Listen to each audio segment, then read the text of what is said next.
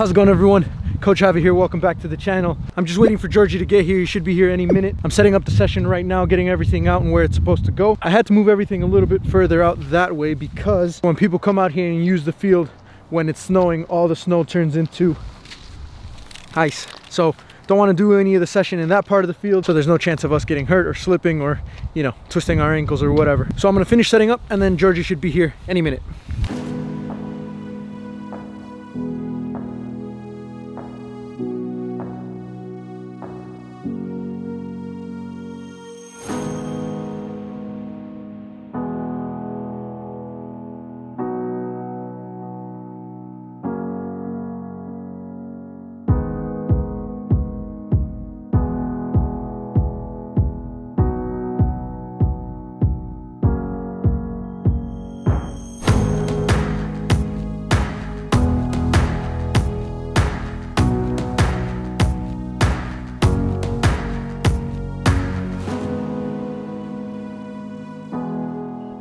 So to start the training session for today, we incorporated the Blaze Pods. Again, I like to incorporate these because they're quite a bit of fun. It sets a good mood for the rest of the session.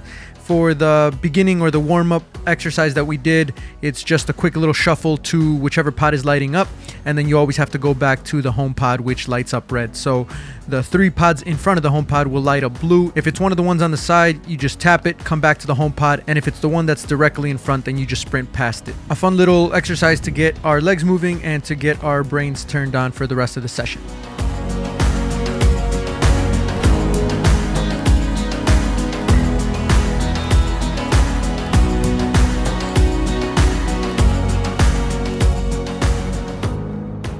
After that, we incorporated them into a simple touch exercise. So we did 2 different colors now. The base pod is green, I believe, and the pods in front of it can light up either blue or red. If it lights up blue, then it's just a 1-touch pass on each side of the pod. And if it lights up red, you have to back up, take it across your body to the other side of the pod and play it back. And you do that twice. So now not only are we reacting to which pod lights up, but we're also thinking about what type of passing variation we have to do. So again, just something a little bit more complex. It's really not that hard because by the time you actually get to the pod, you know what passing variation you're going to do. But again, just something fun and something different to add a little bit of variation to the warm-up exercises. Also, don't forget that if you guys want to purchase these Blaze Pods, I will leave a link in the description. That is my personal link. It not only gives me a kickback on each sale, but it gives you guys a discount that you wouldn't get anywhere else. So if you do feel like purchasing the Blaze Pods, I highly recommend them. Go ahead and use my link because that helps out the channel. So when is this dropping? January 23rd. January 23rd, 11 a.m. Eastern time. You can get the camo windbreaker. I don't know when I'm going to post this video. Usually what I do is I have like 4 videos scheduled already, so this video is actually four videos behind what I have already in the YouTube queue. I'm not exactly sure when I'm going to be releasing this right now. I'm posting every 2 to 3 days, but I think I'll be releasing this before January 23rd. If it falls on that date, then it falls on that date. But go ahead, check out Champion Grind, January 23rd, 11 a.m. Eastern time, and you can cop this on the website. Use my code Javi10 for a discount. Is that it? Yep. All right, end of the commercial there. So after the Blaze Pod warm-ups, we did a very simple passing exercise where Georgie just sidesteps between each cone and then just gives me a pass back, 1 touch. We did it on the right side, and of course, as always, if we do it on our strong side, we do it on our weak side as well. So anything on the right foot, we do on the left foot. It's all just repetition. So Georgie's just getting a lot of touches in this exercise, and it's really just a completely technical exercise. So I believe we did a 1-touch pass, and then we did instep, and then we did laces, and then after that we finished with some headers. But again, you can spend an entire training session just on this exercise if you want to get creative and write up a ton of different variations.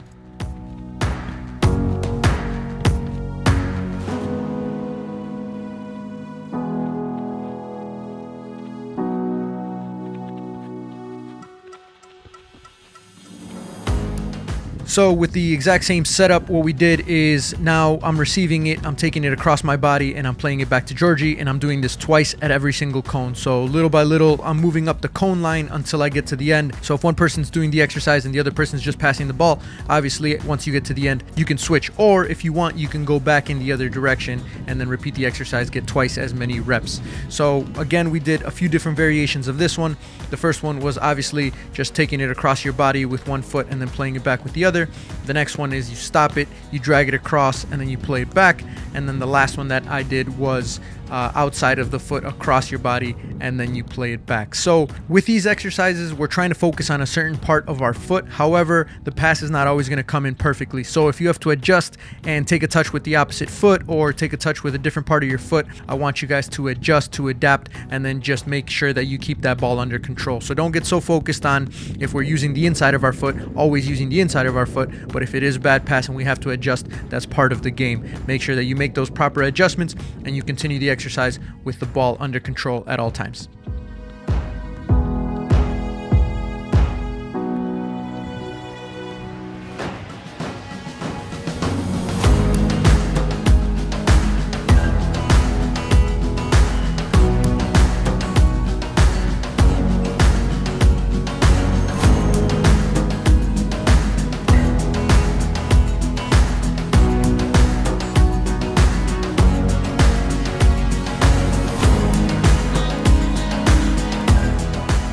Okay, ladies and gentlemen, per usual, we're going to interrupt this video to answer some subscriber questions. We need a name for this segment. You need a sponsor. We need a sponsor. It's like you want the team. Let me know. We need a segment name for this. If you guys have one, go ahead and leave it down in the comment section down below. This question comes from AJ Smith, who says, any tips on beating taller and stronger players in a 1v1? Taller and stronger players in a 1v1. You got any ideas, George? Got any ideas? That's true.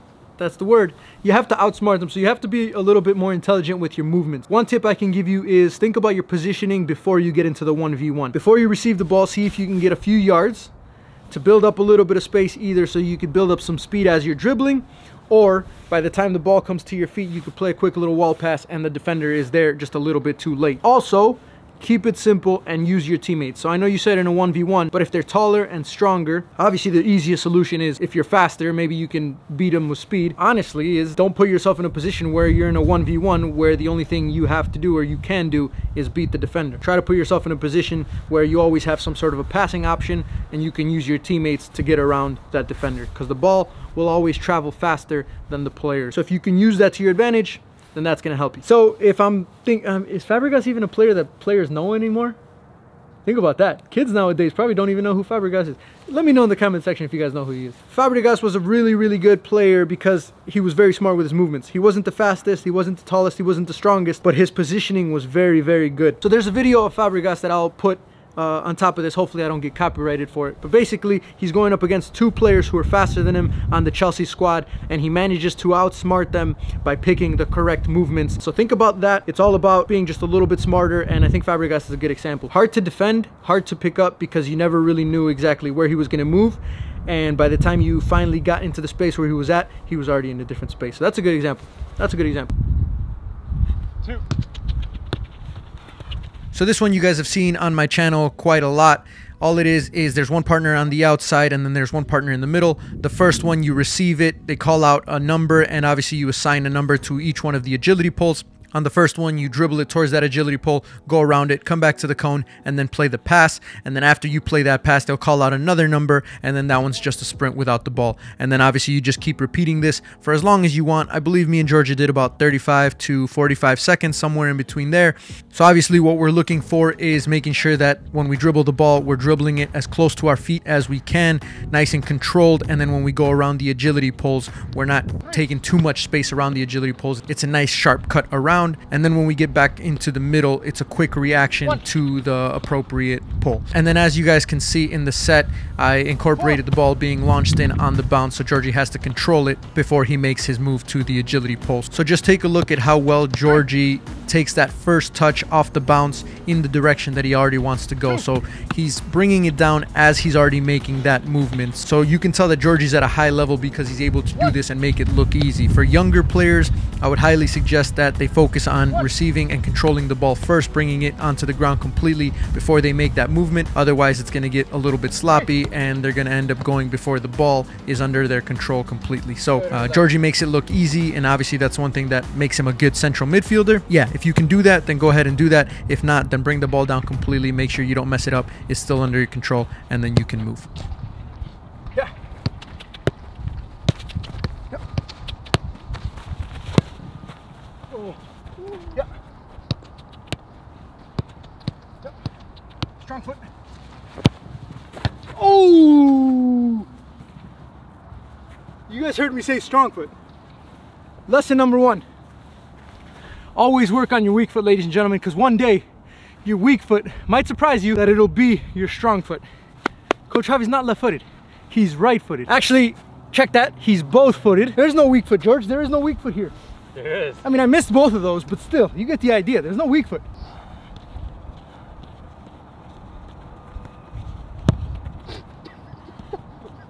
Put up the goal. Yeah.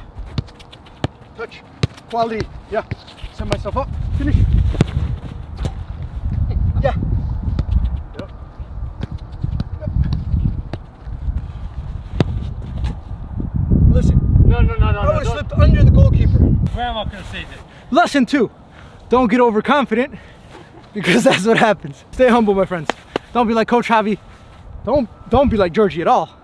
Be more like Coach Javi. If you're gonna be like anybody, be more like Coach Javi and not Georgie. So for the next one, we start off with a dribble, and there's 4 balls total. You dribble through the cones, you pass it into the corner, and then you pick up the next ball on the other side and do the same thing. After you've passed that one into the corner, you come in by the agility pole, first touch around it, stay on that side, and then set yourself up for the curling finish. So the first 2 balls are just a pass into the corner. So we're just using the goal as a little bit of a backstop for the balls. And for the 2 further shots, obviously we're trying to set ourselves up, making sure our hips are facing in the goal. And I'm using the curving method or the curling method, whatever you want to call it, to try and bend that ball in far post. Yep. Yep. Yep. Yep. So for the last 2 shooting exercises, pretty much the exact same one. We just switched up the variation at the agility pole. For the right-footed shot, all we did was a quick little instep pass on both sides of the pole. You back up, you receive a pass, take your touch around the mannequin, and then have a finish. So again, the main word that I can associate these exercises with is repetition. Get a lot of repetition and focus on the technical components of the exercise. As you're doing the exercise and as you're taking these shots, think about little things that you can do to improve how you're setting yourself up for a shot, how you're receiving it, and try and fix it while you're actually doing the exercise. If you need to do another set, go ahead and do another set. Sometimes Georgie and I will only do 1 or 2 sets if we feel good, and then if we felt like it didn't go as smoothly as we wanted to, we bring back the balls and we do another set.